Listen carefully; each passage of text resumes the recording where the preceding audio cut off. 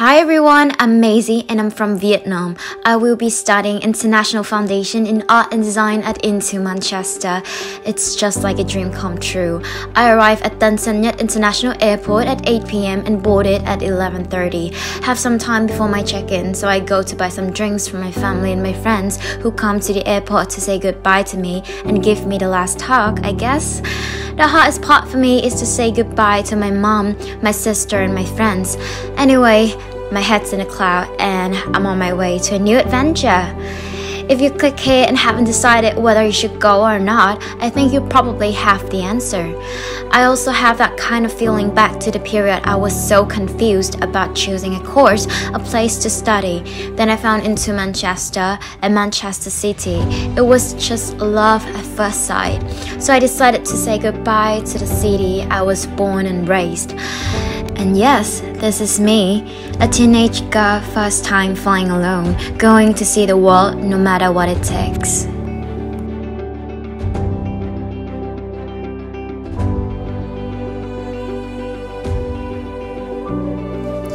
To be honest, I was scared and excited at the same time.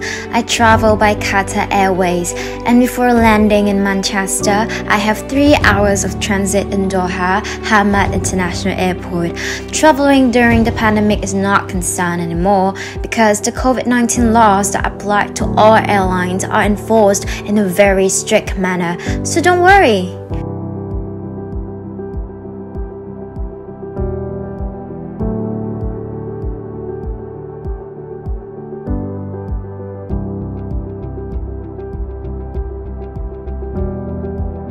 On a plane, you'll have time to enjoy 2 meals, movies, music, and of course, sleeping and relaxing.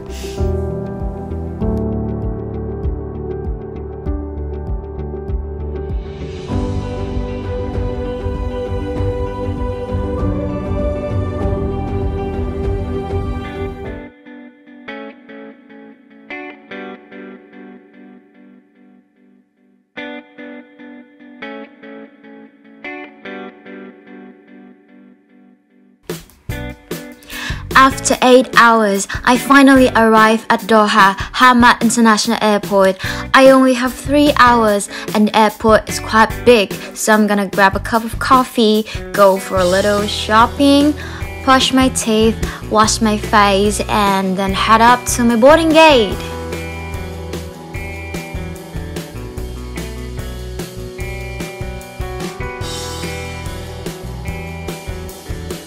Hooray! This is the final flight that I have to take to come to the city that I've been waiting for months. On this plane, I have a chance to try kind of British meal, eggs, tomato, spinach, sausage, and it's really good. In the second meal, I have that bread that is the same as the one I have on the first flight, so full so I can't finish it.